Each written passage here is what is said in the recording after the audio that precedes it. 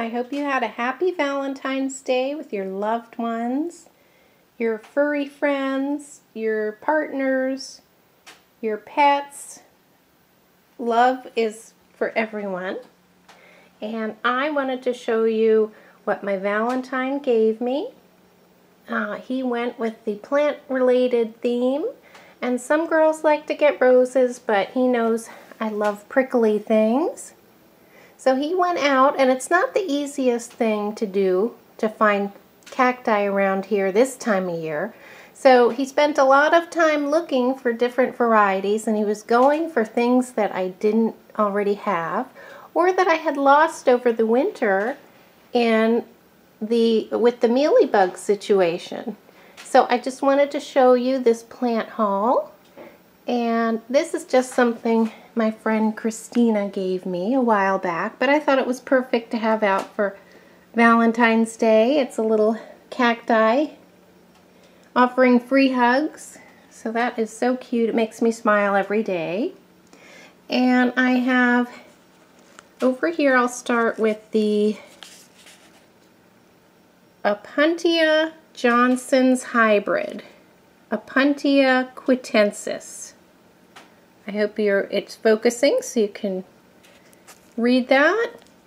But it's two beautiful pads with very dangerous prickles and spines there.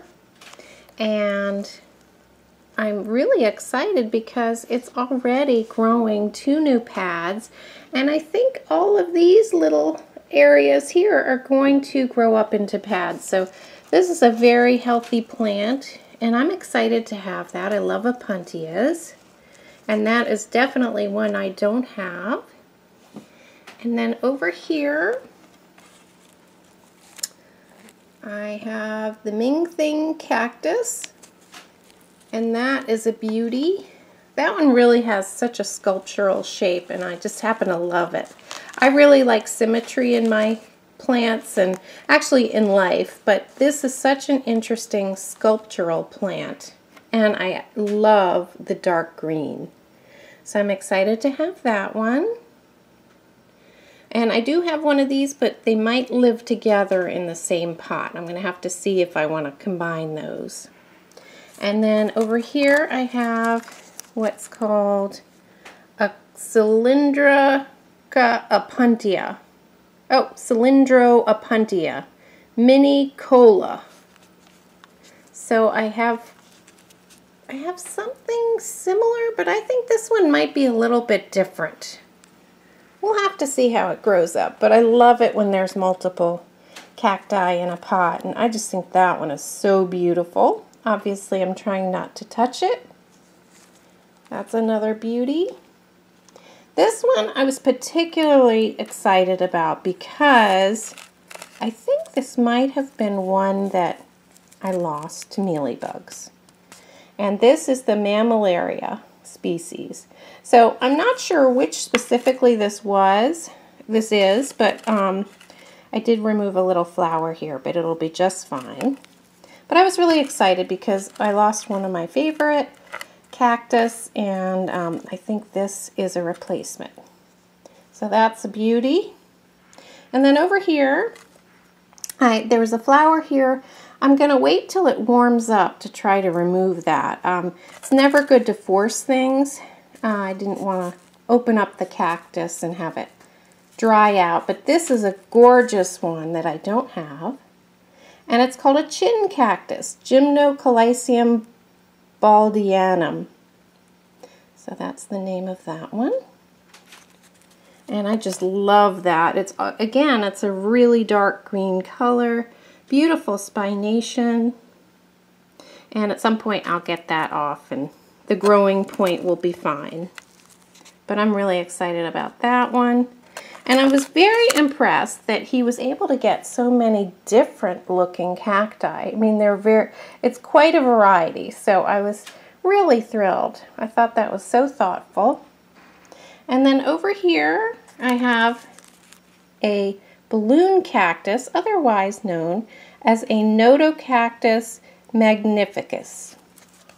And this is the kind of cactus I like to pet. I know it sounds silly, but It is so fun to touch. It's just soft. It doesn't look soft, but it's actually a soft cactus, and it is a beautiful symmetrical plant. Just gorgeous. And then the last one he got me, I have already put into a dish garden, and that is this succulent. It's called a ghost plant. And I forgot to bring the pot in here so I could tell you the actual name of it. But it's something Haworthii. I'll have to look it up. But it's white. It's actually so pale green that it looks white. And it's the perfect complement for this little dish garden because it's a different texture and different color, and I had lost a succulent there. So it was really something that I was going to replace, and I was thrilled to put it in there. And then the last thing I want to show you is from my friend Lori. And this is a gardening apron, and she's one of my nearest, dearest friends. And we actually met while we were gardening at our children's elementary school probably 25 years ago. So we've been friends a long time, and she wanted to give me a gift for Valentine's Day. I thought that was so sweet. So it is a gardening apron with daffodils. And around here they're starting to kind of pop up out of the soil. So we are both very excited for spring, which is hopefully right around the corner. This is from Cafe Press, if anybody's interested in getting a garden apron or a gift for a gardener. But that one is really nice. And I garden every single day, no matter what I'm wearing, so I can always throw this on and keep my daily clothes clean. So that was such a sweet gift. Thank you, Lori. And let me just sweep over these goodies again. I was very lucky to get them, and I'm very lucky to have my Valentine. And like I said, I hope you had fun yesterday with your friends and loved ones and your pets, and of course your plants, because if you're watching this, I know you're a plant lover. So Valentine's Day is great for everybody, plant lovers of course.